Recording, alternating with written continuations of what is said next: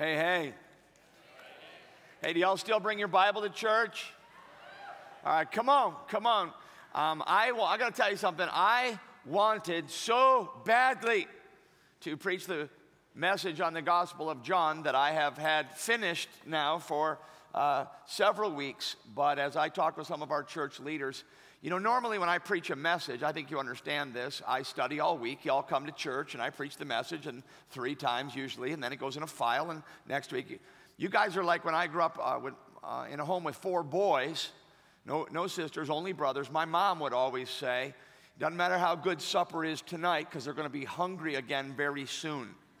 And that's what it's like to pastor this church. I just make a new message, make a new message, make a new message. But this vertical church message, which is an 8-part series and the 500 hours it took to write the book, and then to take it on the road and preach it 40 times. Our elders met us in the Quad Cities. The elders' wives met us in Indianapolis. Some of the leaders met us in Alaska. And they would say this to me over and over. That's not the same message you preached at the church. And I'd be like, really? Like, no, that's a completely different message than you preached at the church. And I was like, really? So here's the thing. Personally, I'm ready to move to the next thing. But I feel in my heart to go out and preach that message to 80,000 people, and to come home and feel like the people that we love most aren't really current with me on that. I'm going to just trust the Lord in the wisdom that I've been given and try to serve well. And so I'm going to call this message Vertical Church Reprise, all right? And I'm going to put this on the shelf now after today, but the lessons are going forward, but the message is going into retirement. Trust me on that. And but I really want you to know what the Lord's been talking to me. When you take 2 months, and all you think about is one message, one passage, and I'm up every night with that. The Lord's really engraved some of these things on my heart, things I didn't say to you at all back in August. So if you would open your Bibles with me, please, to Isaiah 64. I'm going to trust the Lord in this. The verse that I want to show you is Isaiah 64:1. Let me read it to you. It says this, "Oh, that you would rend the heavens and come down, that the mountains might quake at your presence." Now, this message is going out, as you know, to all of our campuses, and I've heard that while I've been gone, we have started a Saturday night service in Aurora, and we've moved the North Shore campus down to our cathedral. So a lot of great, we've dedicated the worship center here. So a lot of great things have been happening, and whatever campus you're on, right now, as I love to say, it doesn't matter where I am, it just matters where you are and where your Bible is. So let's all get our eyes one more time on that verse, Isaiah 64:1. "Oh, that you would rend the heavens and come down, that the mountains might quake in your presence." Hey, will you underline that in your Bible? Will you do that for me? Will you underline that in your Bible? And maybe just put VC or vertical, just put something there to remind all of us what that means to us. And I'm going to come back to that in just a second, but let me just remind you, people are like, what'd you go on that tour for, man? You've been gone a long time. And why'd you do that? I'm here first, not because it was fun. Okay, there were some fun moments, but it was arduous and exhausting, and the spiritual warfare was massive. And here today I can say that I am weary in body and strong in spirit due to your prayers. But the main reason why we went out and did this and spent ourselves doing it is because of the first thing in your notes today, and that is because the church in America is in trouble. Okay? It's probably difficult for you to even understand the condition of the church in America. Most of y'all don't go to other churches, maybe only when you're out of town or something. And this summer, Kathy and I, isn't it great to see her doing good? And the Lord's been so gracious to us. And I mean, she makes it, amen. Now come on, either we're going to clap or we aren't. Is this a clap time? All right. All right. All right. This Harvest Bible Chapel, we don't even know crap clapping here, okay? Either we're doing it or we're not doing it. Now, she makes it sound like it's nothing, right? I mean, that machine almost flipped over on top of her. It was rolling down a 45-degree angle toward her. And, you know, I cracked some bones. She broke 6 ribs, 2 of them in 2 places, and her arm and her wrist. and I cracked my arm. Oh, my goodness. She's a wonderful, wonderful, I adore that woman. We've been married 29 years, and I still have a hot happening, lump in my throat, sweaty palm, can't wait to be with her marriage, all right? But here's the thing. Here's the thing. If you have, and it's not a right to have a good marriage. It's a privilege. No, not the women. The men. I gave you a softball right there, yo. It's a privilege to have a marriage. Lift up your voice, boys, because she's going to remember how loud you were the rest of the day. It's a privilege to have a great marriage.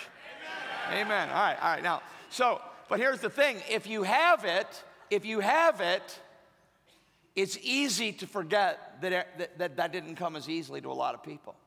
There's people that wish they were married and there aren't. There's people that wish they were married again because they wish they could take the lessons they learned. And there's people that are struggling in the marriage that they're in. If you have something, it's so easy to lose sight of what it's like for people who don't have it. And if you have a church, our church is a good church. It's a God church. It's not a perfect church. Turn and say that to your neighbor. Tell them. All right? But it's a growing church, and I don't even mean growing numerically, though I think that is happening. I'm talking as a growing group of people. I'm growing, you're growing, we're growing. God's working on us. If you attend a good church, a vertical church, a Christ-adoring, word-proclaiming, gospel-saturated, God is working. How about that story this morning? I mean, can you do that? I can't do that. God did that. God did that for them. He just took them down. He's like, you're coming with me. And I mean, they didn't earn it. They didn't deserve it. He just took them to the mat with the full weight of who he is. And we got stories like that going on in our church all the time. And we're blessed. Everyone say it. And if you have something, you can lose sight of what it's like to not have it. But I don't have that luxury. I travel, I see. And this is happening on our watch. The church in America is in big trouble, and I don't mean we're having a bad quarter, okay? The church in America is, just those statistics again, 6,000 churches in America are closing their doors every year. 6,000. Some of the elders and I were on the south side of Chicago back in the spring, and we walked through a big 4-story stone cathedral with 1,200 seats and beautiful stained glass and 85,000 square feet of ministry space. But the place stunk inside because the roof leaked and the carpets were mildewed and the doors were padlocked and there was a for sale sign out front. What happened here? It's hard for us to even imagine that, but imagine this. Imagine on whatever campus you're worshiping on at Harvest today, imagine that there's a for sale sign outside of our church. I mean, there has to be a story there. What happened here? What happened here? This used to be a place filled with the glory of God and the Word of God, and it's dead now. This church we were in was padlocked. Apparently a lock wasn't needed to keep the people out. And that's happening 6,000 times a year. When we were in St. Louis on this tour, in one 2-mile stretch along a road, Kathy and I saw four churches for sale. Now, some of you who are a little older, you know, you never used to see that. I mean, you'd never see a church for sale. Now it's everywhere. Go look up Chicago churches for sale online. Page after page after page, okay? The church in America is in a free fall, okay? And within a generation, we're going to be the church in Western Europe if something doesn't change, okay? And you know what the church in Western Europe's like, right? Do you know? I mean, all the churches, really hardly, there's a few, but there's hardly any gospel preaching churches there. Mostly they've been turned into bingos and brothels and bars and paved. The only churches left in Western Europe, for the most part, are the biggest ones that dopey Americans go over and pay money to tour. Hands up if you're one of those dopey Americans who's toured a cathedral in Europe. All right, thank you for dopey Americans, right? And Americans walk through these big cathedrals in Europe and they're like, this is beautiful. No, it's dead, is what it is. The church in Western Europe is dead, and that's the church that we're going to give to our children and our grandchildren and our great-grandchildren if something drastic doesn't change, okay? That's the way it really is. 3,500 Americans are leaving the church every day. Every day. And I don't mean I'm going to a different church. I mean I am done with infighting, backbiting, heartbreaking, frustrating church. I don't need it. I still have some affection for Jesus, but I go over to that building and I feel like I'm further from God than I was when I went there. It's not helping me. And most of what's going on in so many churches that do still meet is this Western world, watered down, hyper-therapeutic, hardly better than Dr. Phil church. You know, where you get helpful little tips and 3 ways to communicate with your adolescent and 4 ways to balance your checkbook and all this horizontal helpfulness, but it's not about God. And you don't hear from God, and people aren't meeting with God, and people aren't being confronted by the pride-withering presence of God. And church is supposed to be an earth-shattering, window-rattling, life-altering encounter with the God of the universe. That's what church is supposed to be. Amen. Amen. See, churches don't die. God's voice in them dies. That's what happens. And when churches become places that God isn't heard from, they're just buildings then. They're not special. They're not awesome. And sadly, most pastors that try to even solve that problem spend most of their energy on competency things, how to, you know, they go to conferences. I've spoken at so many church conferences, and most of them are about, you know, how to build a small group, how to reach new people, how to penetrate your culture, how to plan a service, how to have a building campaign, how to lead your, how to. The church in America is choking on how. Our problem's not a how problem, it's a who problem. And the who problem is that honestly, God just doesn't attend most churches in America. He flat out doesn't attend. I was talking to a friend of mine who pastors a large church recently, and he was telling me the crazy things he was doing to try to reach people. And I was like, dude, that's awful, man. That's blasphemous what you're doing. And he's like, oh, the people weren't offended. I said, God is offended. God is offended by what you're doing. All right? And God stands off on the church in America and goes, you think that's great? You think that's better than me? You think you could, you're good with all this helpfulness? You know, have it, choke on it. And that's what's happening. And you say, well, James, you really think you're 40 city, you really think you're going to change that? No, I don't think that at all, actually. What I think is I want to do something. I want to do something. I don't want us to be a selfish little cloistered group of people that are so about ourselves and what we want every week that we don't have a heart for the church of Jesus Christ in America and in the world. And I'm very thankful, by the way, that's not a reproof in any way. I am so thankful to God for a group of people that we call our Harvest family who have stood behind us and prayed for us and supported this and done some things a little bit differently for a few weeks and released us to be obedient to what we believe God called us to do. And because it's desperately needed. The church in America is in big trouble. And then I jot this down. I love this thought, and it has really grown in my heart these last few weeks. Only God moves mountains. Only God moves mountains. Look at that verse again with me, will you? Isaiah 64:1. I don't think I'm ever going to get tired of this verse. Oh, that you would rend. Now, we believe that God wrote the Bible, right? Amen? I understand. I've been away. You encourage the preacher now. We believe that God wrote the Bible. Amen? Right. Holy men of God spoke as they were moved by the Holy Spirit, so every word matters. And if every word matters, what do you suppose the first word I want to talk about in Isaiah 64:1? Oh, right? Now, there's a lot of different ways you can use the word oh, but as I think I did point out, this is passion. He's not like, oh, that you would rend the heavens and come down. He's not like, oh, that you would rend. It's not like that. He's like, oh, that you. And if that seems loud to you, if that seems like too intense to you, God's going to get you to the place in your life where you're going to pray like that. I'm telling you, it's coming, because I've been there.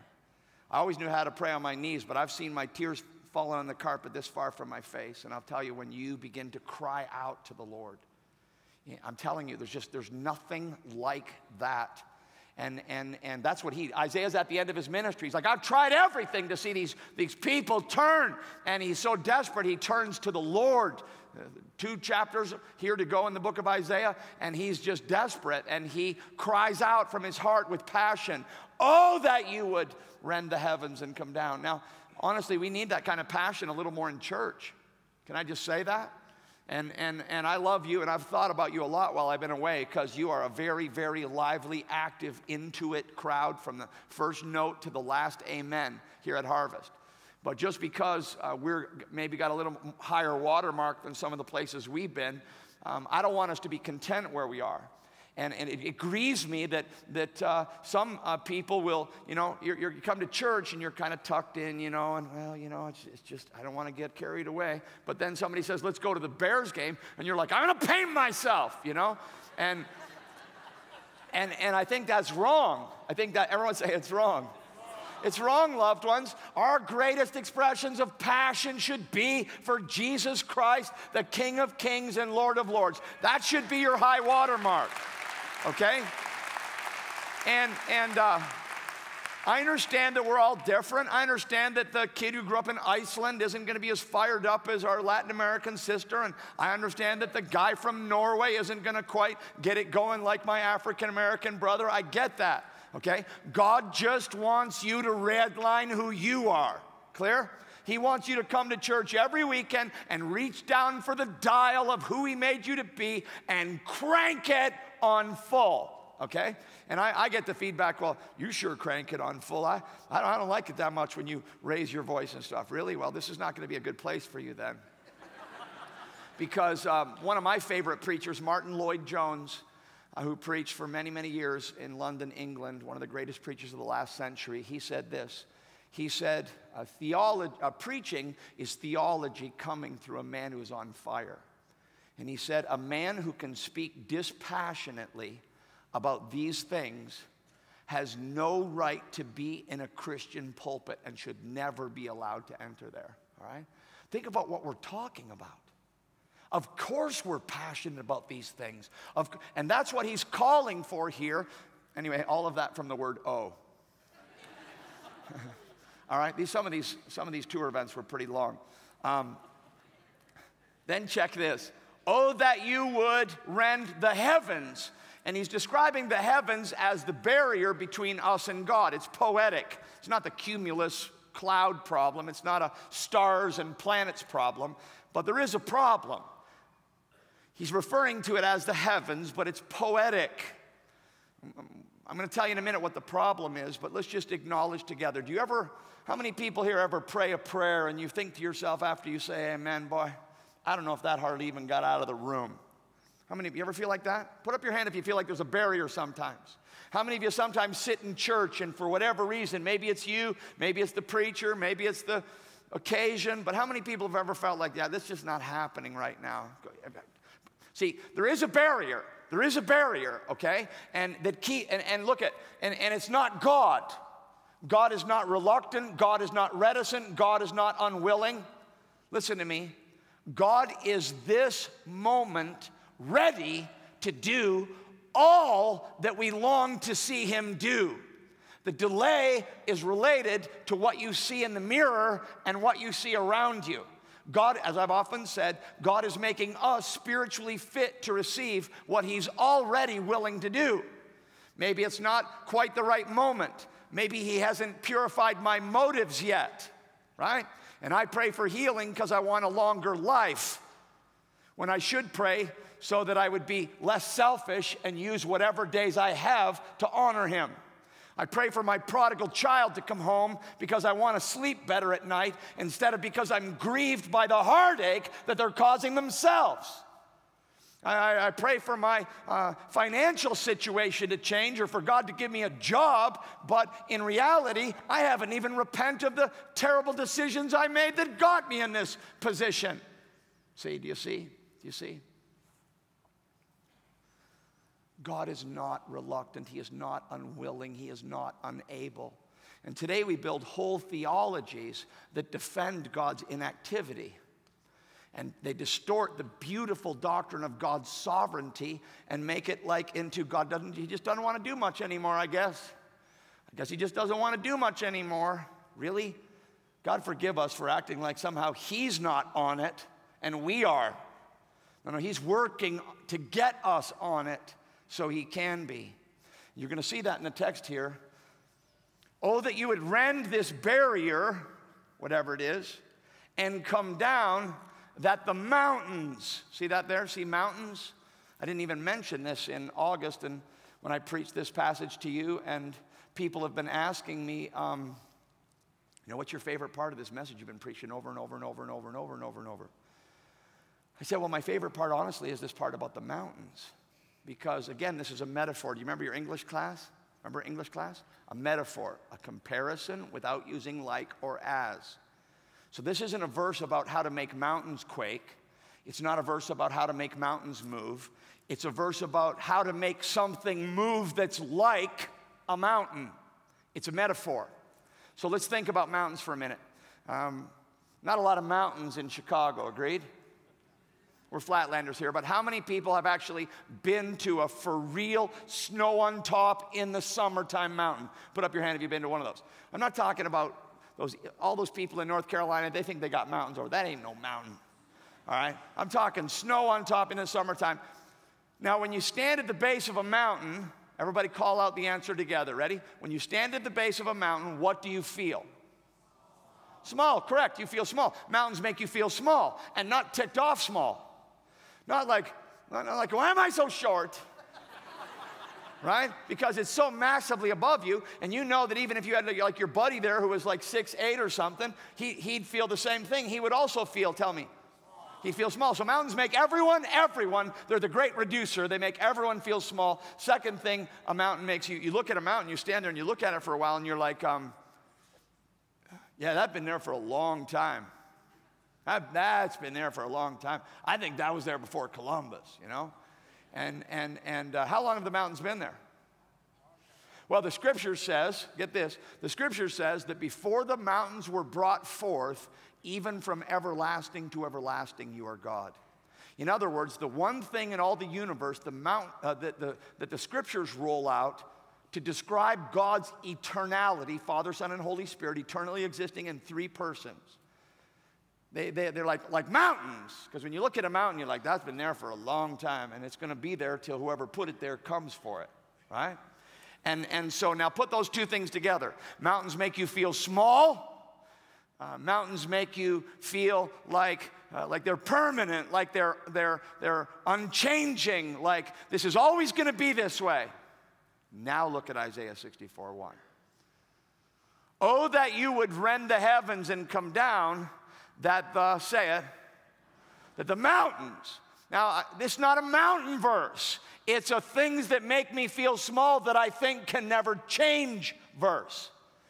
And I have so missed you and missed loving on you and pastoring you and teaching you, which is the great joy and privilege of my life. And I'm so excited to be back to this now for many, many weeks to come, God willing. And I know that a lot of you have come in here today and you got mountains in your life. I get that. And you would say, well, you know, we always used to be able to handle stuff and we could always get on top of things and somehow we found a way to get through it. But now we're facing something, it makes us feel so small. And I feel like it's never gonna, I'm always gonna feel alone in my marriage. And our daughter's always gonna break our heart. And I'm never gonna get over this chronic pain. And I'm so lost and alone.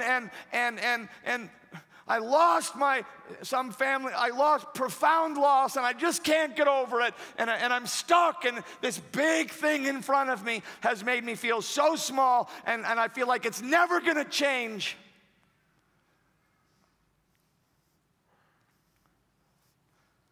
So now you know what he's praying about, and now you know why he's so passionate.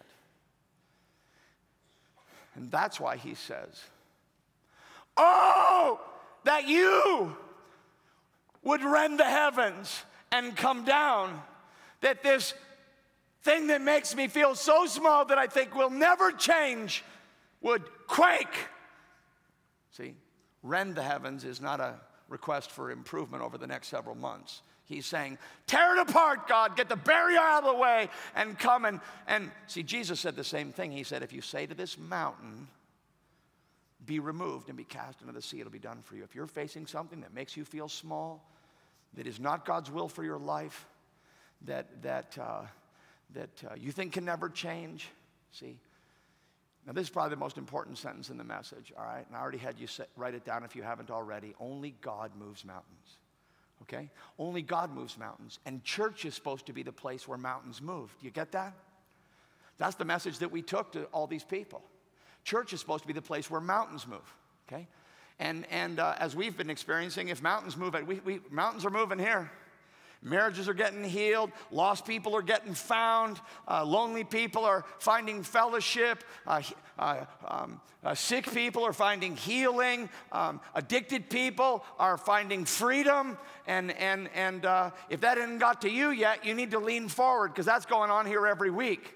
And look, when church becomes a place where mountains move, you spend a lot of your time trying to figure out how to get more chairs. Because not so much out there. And if you're here today and you have a mountain, you're in the right place. And might I just add that God is actually in the business of putting mountains in our life. And God allows, because you're like, well, I hate feeling small. Well, God likes that you know how small you are. And well, I hate having to pray and turn to the Lord like this. Well, He loves it. And God is using that mountain, do you see, in your life to change you and to make you into what He wants you to be. And none of us enjoy it for the moment, but afterwards, the Scripture says, it yields the peaceable fruits of righteousness to those who are trained by it. So last part of the verse, oh, that you would rend the heavens and come down, that the mountains might quake at your presence. And this is probably the key distinction. The presence part here is...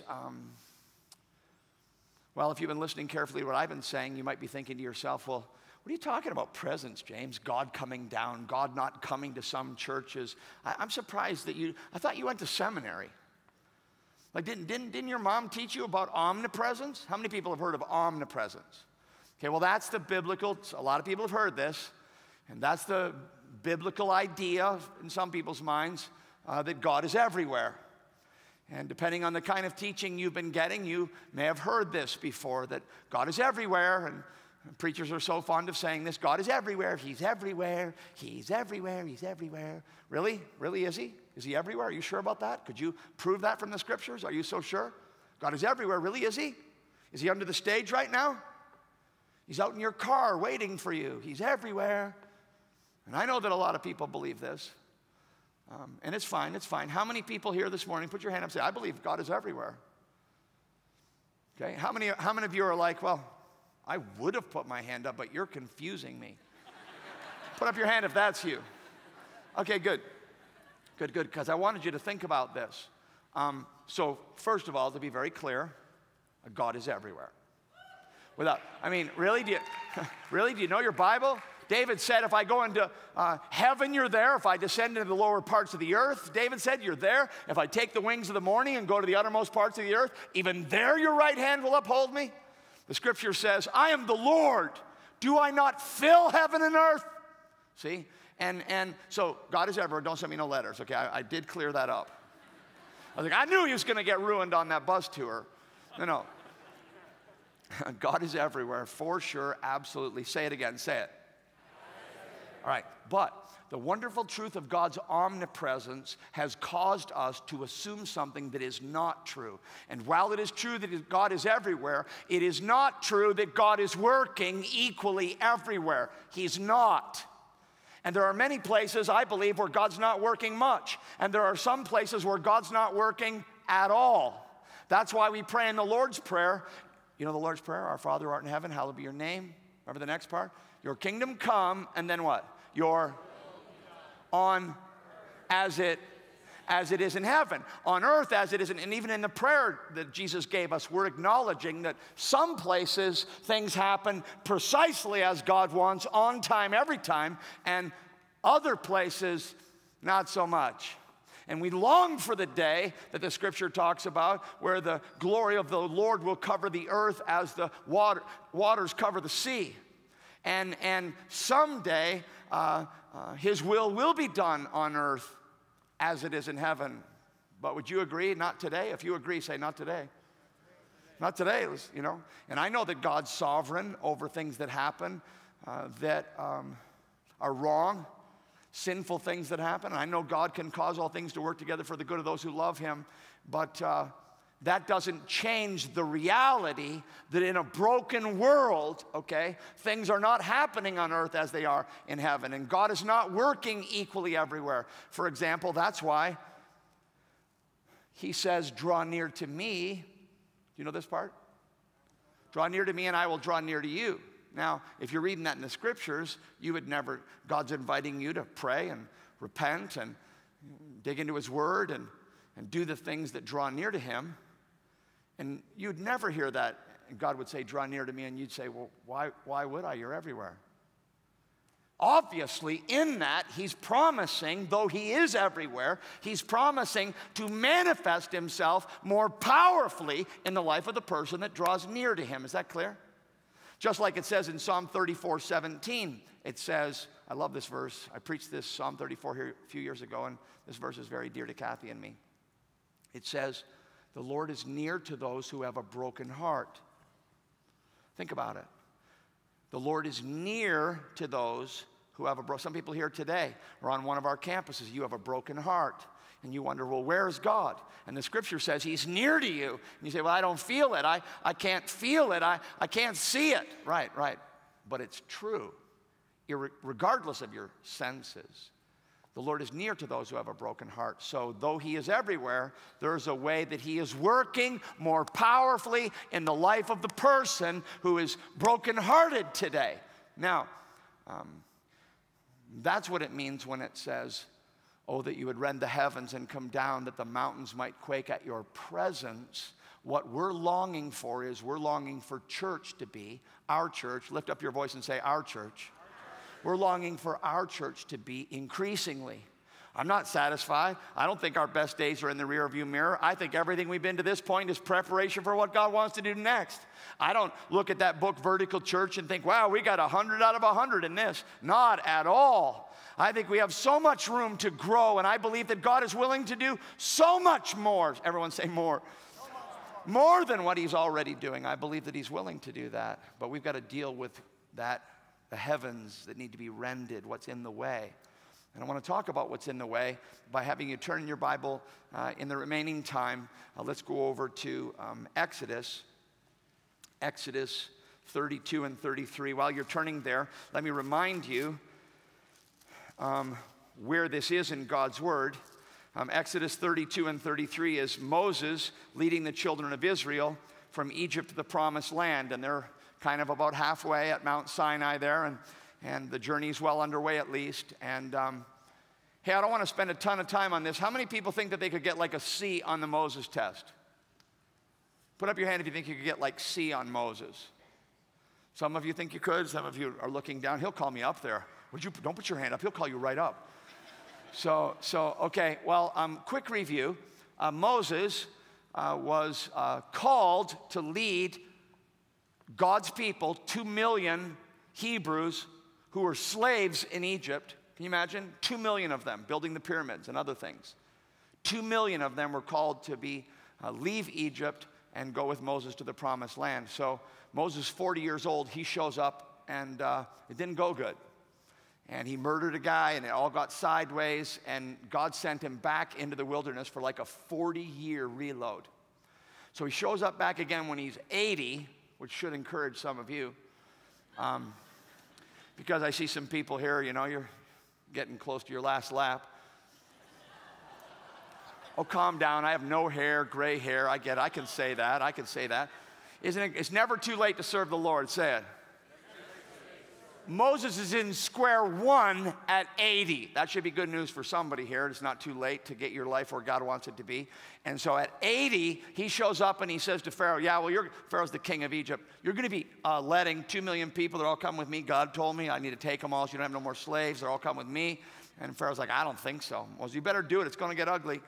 And he's, I'm not doing it. And I'm quoting here directly from the Message, if you have that translation. And So he says, get out, I'm not doing it. And, exchange. Then, so Moses brings it down on him, big time plagues. How many? Do you know how many? 10 plagues. Okay, call out the freakiest one. Frogs, correct. That's the correct answer. I can now tell you that 40 cities across America agree that frogs is the freakiest, but there was 10 of them, actually. And, water to blood and darkness and boils and locusts and flies. But by far, the worst was the death of the firstborn. And when the death of the firstborn came, Pharaoh was crumpled, and he's like, get out! And so Moses is like, come on. And he takes 2 million people, and they're going from Egypt to the promised land, and they're walking. And then the chariots come out, because they wake up, and they're like, we got to go get them. And so chariots coming, walking, chariots. How's that going to end? Not good. And they're walking up to the Red Sea. So do you know about this part? How the sea opens in front of them? And the sea opened right in front of them, and they went across on dry land. They came out, the sea closes in and drowns all their enemies. I mean, it's really something. Then he goes out into the wilderness, and bread comes from heaven, and water from a rock, and meat when they demand it from God. It's a lot of stuff happened. Miracles in Moses' life. There's a reason I'm telling you this. Miracles all the time. One time, Moses was with the people, and the ground opened up and swallowed all the cranky, rebellious people. That's a gift I've prayed for, right? And I mean, he took a tablet and held it while the finger of God wrote the 10 Commandments on it. I mean, see. Miracles all the time. And people look in the Bible, yeah, well, God's just not into stuff like that anymore. Really? Is that what you think? Who told you that? And there's reasons why we don't see God rending the heavens and coming down. You're not wrong that there's a barrier. You're just wrong to think that the barrier is God. It isn't. And here you're going to see what it is, because while he was up getting the 10 Commandments, his disaster of a brother, Aaron, got afraid because the people were upset. And let me just tell you what Aaron did. So Aaron, please don't laugh at this because it isn't funny. What Aaron did was he said to all the people, because they were afraid because Moses was gone, he said, all right, give me all your gold. And he melts down all their gold and makes it into this golden calf. Then the people take off all their clothes, and they have a drunken, idolatrous orgy. And then they end by bowing down to this golden calf and saying, you are our gods, you brought us up out of Egypt. Now that gets me to Exodus 32:9, where it says, and the Lord said to Moses, I have seen this people. Now we got to know this, church. We got to know this. God sees what happens. God sees what happens at your house. God sees what happens where we work. God sees what happens in this room. He sees into our hearts right now, what our attitude is, what our respect for His Word is, God sees it all. Everyone say, God sees it. And He says to Moses, I've seen this people, and behold, it is a stiff-necked people. You know what stiff-necked is? Okay, and again, this isn't to be humorous. Stiff-necked is like this. You know, and people do this all the time. And it's as if to say, you don't tell me nothing. I don't need to hear anything from you. I know. Stiff-necked. We would say stubborn. Remember that. It's going to come up again in a second. I've seen this people, and behold, it's a stiff-necked people. Now let me alone, that my wrath may burn hot against them, and I may consume them. That's what God thinks of stubbornness, in order that I may make a great nation of you. Moses implored the Lord his God and said, so Moses begins to pray and plead for the Lord not to wipe out the people. And incredibly, in verse 14, the Lord relented from the disaster that he had spoken of bringing on his people. Well, once Moses is done pouring out his heart to God for the people he loves, does Moses love the people? Oh yeah, he loves them. But now he's going to go down and deal with them. Verse 19 says, and as soon as he came near the camp and saw the calf and the dancing, Moses' anger burned hot, and he threw the tablets out of his hands, broke them at the foot of the mountain. He took the calf that they had made and burned it with fire and ground it to powder and scattered it on the water and made the people of Israel drink it. You think this is so great? You think this is better than God? Choke on it. Their idolatry. Then he turns to his brother Aaron. Aaron's so pathetic. Here comes Moses. Aaron said, let not the anger of my Lord burn hot. You know the people, they're set on evil. Verse 24, he describes what happened. And Aaron says, so I said to them, let any who have gold take it off. So they gave it to me, and I threw it into the fire. Out came this calf. Really? Really? Is that what happened? No, what we have here is we have a skill that we've all become too familiar with. It's the ability to twist what's happened in such a way that the responsibilities lies with others and not with me. It's my wife's fault, it's my parents, it's my past, it's my kid, it's my where I come, it's who I. We got stories for why we are the way we are. Moses won't hear any of it. He just steps up. I mean, he's leading. Would we even let a pastor in our church lead us this directly? Would we even let that? Are we even submissive enough to let someone lead us like that and call us to something better? Moses stands up and says, who is on the Lord's side? Come to me. You can read yourself what happens to the rest of the people. It's serious business, resisting and refusing and rebelling, being stiff-necked. Chapter 33 raises the same theme. Incredibly, God says in 33:3, God says to the children of Israel, go up to a land flowing with milk and honey, but I will not go up among you. I mean, is there any worse verse in the whole Bible than that? God's like, you go, I'm not going with. Imagine if God said to Harvest Bible Chapel, you go, do whatever you're going to do, I'm not going with. We might as well close the doors. We're just a Rotary Club with music without God's presence in our church. If God's not working, if God's not moving, if mountains aren't quaking, I'm going to go do something else. All right? This is a God thing. This is a God place. Okay? And so, well, why, Lord? Why aren't you going with? He says, lest I consume you on the way. How cavalierly we pray. God, come and meet with us. God, come and show yourself. And here he says, really, with your stubbornness? Because if I show up with all y'all's stubbornness, I'm going to incinerate you. It's my mercy that causes me to hold back and let you get to the end of whatever that is you keep calling church but isn't. Well, Moses, and then notice the reason. He says, lest I consume you on the way. What is it, Lord? You're a stiff-necked people. There it is again. Twice within just a few verses. What's the problem? What's the problem? You're stubborn. You're just stubborn.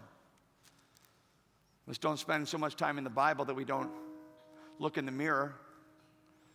And how many of you listening, whatever campus you're on right now, how many of you have been told by a preacher or a small group leader or someone in this church that you need to spend regular, faithful time in God's Word? You've been told, you know, you need to be in it daily, or certainly almost so, or you're starving yourself spiritually. You've been told it, but you don't do it because you're stubborn. And how many of you have been told that you don't come into church with unresolved issues with other people? I remember when Pastor Rick preached on, if you're standing at the altar in worship and you remember that you have something against someone, leave your gift, go and be reconciled to your brother, then come and offer your worship. That's what Jesus said. But you don't do it because you're stubborn. And Jesus said, if you will not forgive your brother from your heart, neither will your Father in heaven forgive you. But how many people here can call to mind the name of a person, a former business partner, a former spouse, an extended family member, a former neighbor or college roommate or somebody, that if they came in and sat beside you today, it'd make your skin crawl. But you bring that unrighteous, unforgiven resentment and bitterness into God's house, and collectively, the things that we have not resolved become the barrier that we're asking God to rend. And He's willing to rend it. How many men here have been taught that the emotional nourishment of your wife is your responsibility? You pride yourself on the fact that you're not out running around on your wife, but you sleep with your back to that woman. Well, I'm not unfaithful. Well, who's more unfaithful? The man out there running around, or the guy in the house withholding his heart, closing himself off, causing her to live alone in a marriage? All I'm telling you is both are incredibly unfaithful as husbands. And 1 Peter 3:7 says, it hinders your prayers. God doesn't listen. Now, that's not the first time you've heard that, some of you. But you keep doing it because you're stubborn. And God has so much more for us as a church. You say, well, I just feel like God's not going to save my family. I just feel like God's not going to save my... I've been praying. I feel like God's not hearing me. Isaiah 59:1. The Lord's arm is not short that He cannot save. It's not God.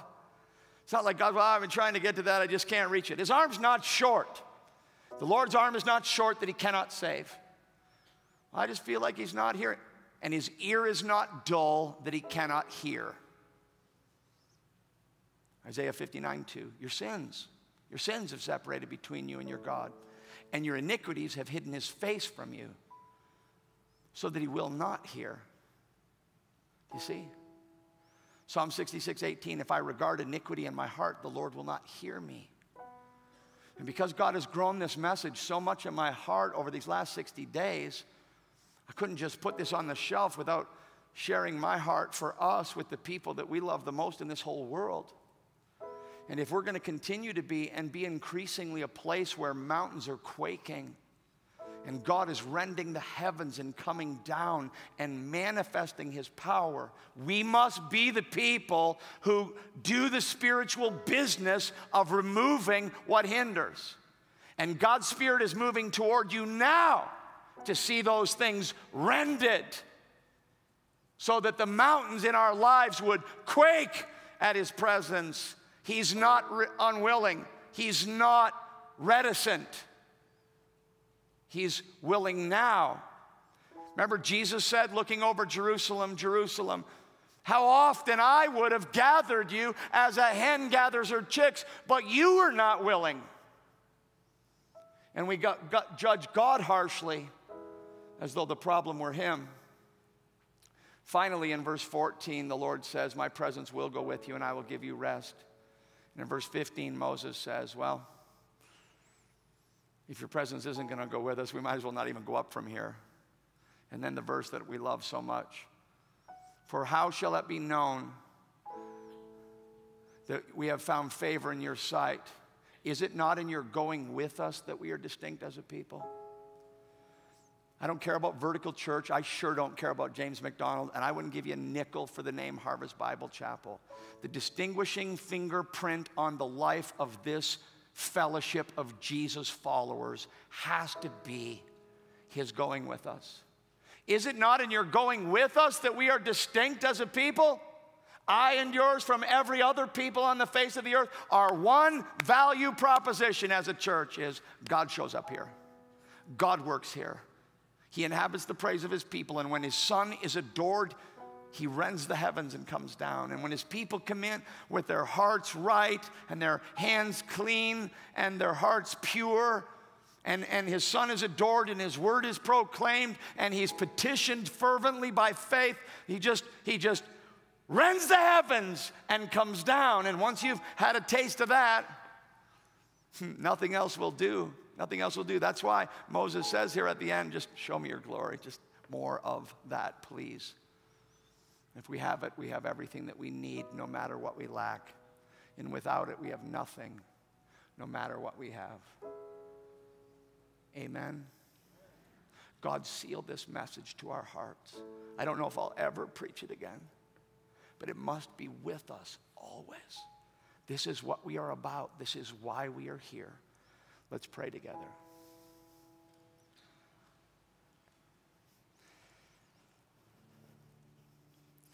Oh, Father, we turn to you in this moment, and we ask, oh God, that you would, by your Spirit, be so specific with us, that you would touch us and convict us about those things that hinder my critical heart, my unbelieving heart, my wayward heart, God, my stubborn heart. I'm a stiff-necked man, and I serve with stiff-necked people who need to hear your word far too often to obey it. Often we have wandered from the path of your truth and regretted it. Never have we stayed and obeyed and found it to be anything less than blessing. Why is there still debate? Why is there still resistance? Why are we not running the way of your commandments? Oh, forgive our stubbornness and let your goodness lead to repentance. Lead our church, I pray, into a fresh outpouring of your Spirit in the weeks and months ahead that remain in this year. Cause us to come to church prepared as never before, prayed up, right with people in our lives as much as it lies within us, leaning forward with tender hearts, worshiping passionately your great Son. And oh, how we pray that the mountains that we're facing in our lives would begin to fall before us, God. Give us a story to tell our kids and our grandkids of how awesome you are. Cause these great mountains before us to quake at your presence, we pray. And cause us to do everything that we can do to be prepared to receive what you're already willing to do. We submit ourselves afresh to you. We lay our burdens before you, and we just confess, Father, nothing is too hard for you. You are the Lord. Nothing is beyond you. Nothing is out of your reach. You can do it. You can prove it. You can. You're our God, and we trust you, and we love you. You can do it. You can prove it. Yes, you can. Amen? Amen, amen, amen, amen. Hey, we really care about the burdens that you're carrying. We have folks here, as always, to pray with you, and they would love to just talk to you about whatever's on your heart. Wait a couple minutes if they're not free, and don't leave today without having somebody pray with you if you're having a burden. And next week, God willing, back into the Gospel of John for many weeks to come. But I'm glad we didn't rush past this. I think this is what God had for us today, and just a punctuation point. This is who we are. This is what we are about. Is it not in his going with us that we are distinct as a people? Amen? Amen. You are loved. Have a great week.